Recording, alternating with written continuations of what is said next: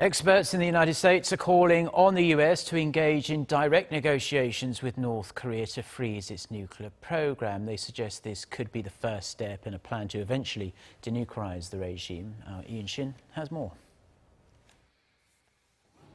Two American experts say the U.S. needs to engage in direct negotiations with North Korea. The president of the Woodrow Wilson International Center for Scholars, Jane Harman, and the center's coordinator of the Hyundai Motor-Korea Foundation Center for Korean History and Public Policy, James Person, made the suggestion in an op-ed that ran Friday in the Washington Post. They write that the strategy of using multilateral sanctions to force North Korea to give up its nuclear program has failed, and they proposed holding direct talks with Pyongyang to negotiate a freeze of all nuclear and long-range missile tests instead. The analysts say the Obama administration's policy of strategic patience has been ineffective.